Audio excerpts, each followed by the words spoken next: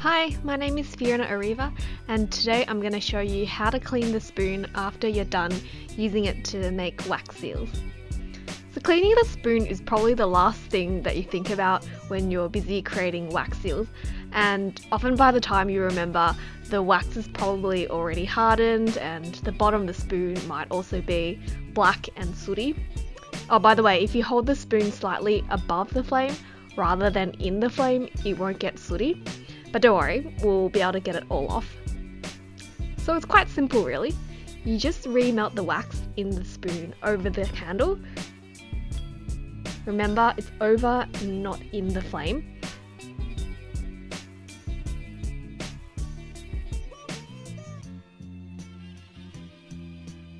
So once the wax has melted, what I like to do is grab a smaller teaspoon, and I use that to scoop out as much of the wax as I can.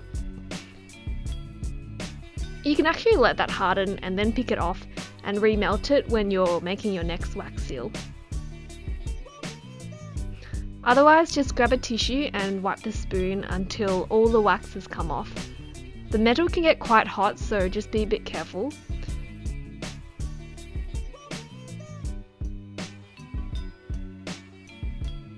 And now your spoon is all nice and clean, ready for the next wax seal.